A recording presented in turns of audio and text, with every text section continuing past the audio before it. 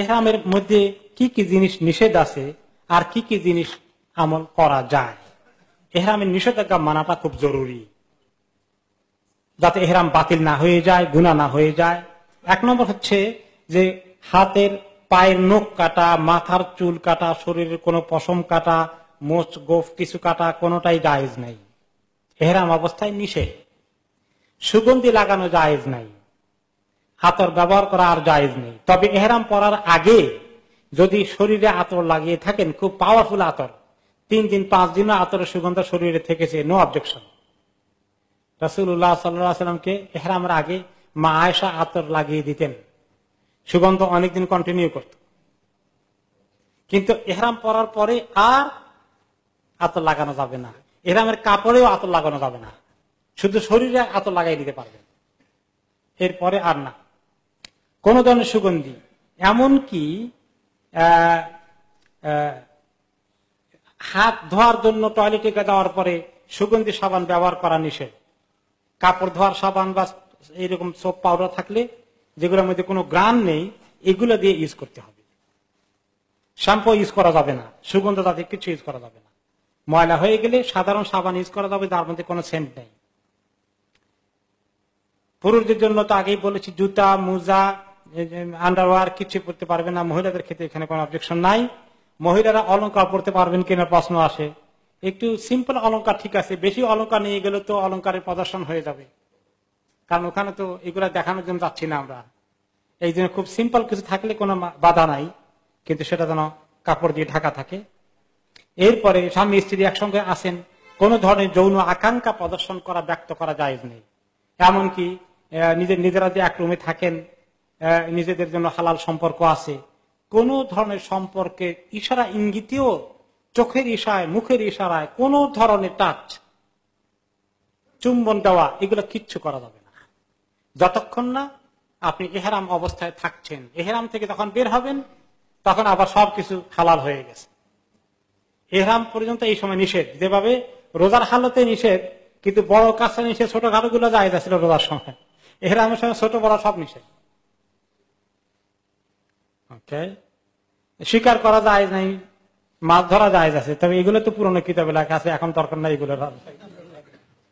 সেলাই করা কোনো কাপড় পরিধান করবে না পুরুষ, মানে গেঞ্জি বা জাম্পার, সোয়েটার কিছু পরতে পারবে না।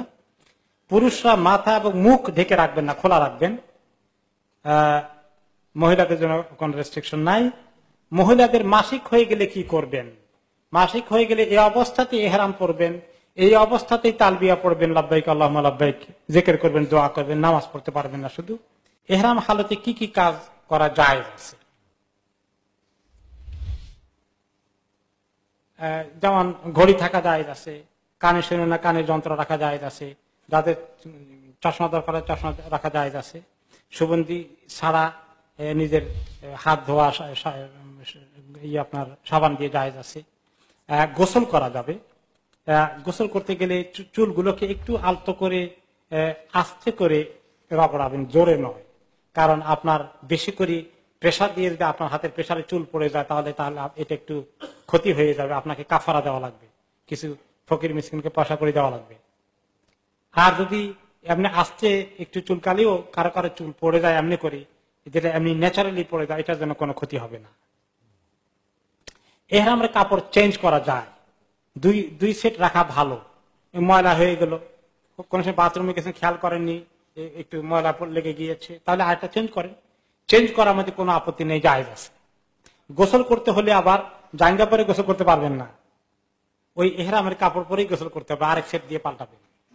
অথবা সেলাইবিহীন কোন এরকম কাপড়, গামছা জাতীয়, এগুলো পরা যাবে, টাওয়াল জাতীয়, যেগুলো কোনো পোশাক হিসাবে সেলাই করা হয় নাই, কিন্তু যে কোনো পোশাক জাতীয় জিনিস পরা যাবে না।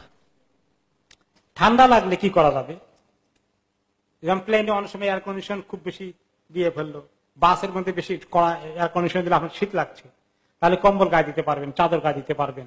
এমনকি আপনার জাম্পার যদি থাকে, জাম্পারটাকে আপনি গায়ে দিতে পারবেন। ওই জ্যাকেটটা এদিকে দেন, ওই জ্যাকেটটা পরে আসবেন,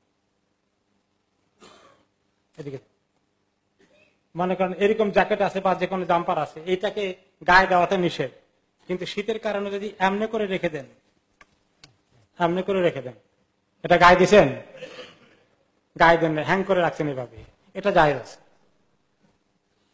আল্লাহ তাআলা ফাঁক ফোকর দিয়ে আমাদেরকে পার করে দিয়েছেন।